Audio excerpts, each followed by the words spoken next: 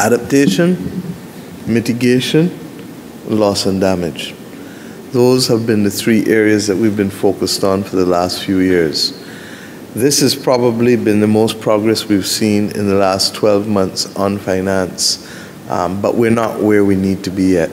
So first of all, I want to give thanks, and I really do want to give thanks to Dr. Sultan for his leadership and his determination that we should leave Dubai with progress, even if we're not at the final destination.